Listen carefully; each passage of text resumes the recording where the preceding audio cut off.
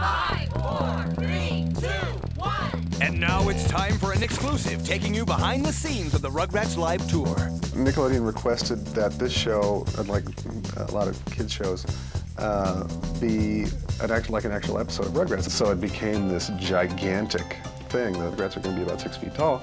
That meant everything else had to be 30 feet tall. We had months of rehearsal, weeks and weeks of rehearsal, in which they were freely moving. And all of a sudden, they were in a suit, completely confined, and it was a shock for them. The rain is projection. It's from the front, and it's little dots of light that fall through space. I guess it was raining harder than we think. We kind of took like the ultimate Rugrats episode.